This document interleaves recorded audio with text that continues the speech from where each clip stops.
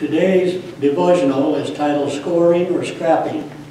Professional hockey star was known for only his ability to score goals, but his short fuse and hot temper. It seemed as though he got into a fight every day. One day his small daughter asked, "Daddy, how can you score goals when you're always in the penalty box?" Good question, isn't it? It all seems that place ourselves in a penalty box when we lose control of our tempers and harm others. Self-control is an important part of everybody's life.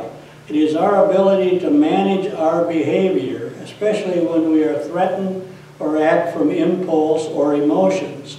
We blame others for those moments when rage rules. Each of us is responsible for our own actions and behaviors, our choice and decisions. However, it may take time to realize that there is something beyond self-control. God has given us the Holy Spirit to guide us and guard us.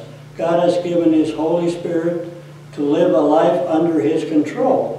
No matter what others might say about us and do to us, we have the power through Him to do what is right, say what is right, live as Jesus did.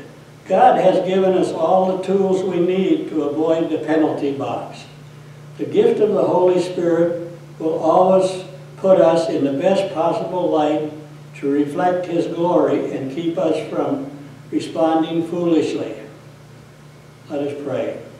Help us, Father, to give up our self-control to become Spirit-controlled. We know that You can and will give us victory over ourselves. But if we surrender to You, in Jesus' name, amen. The scripture for today is Psalm 56:3-4.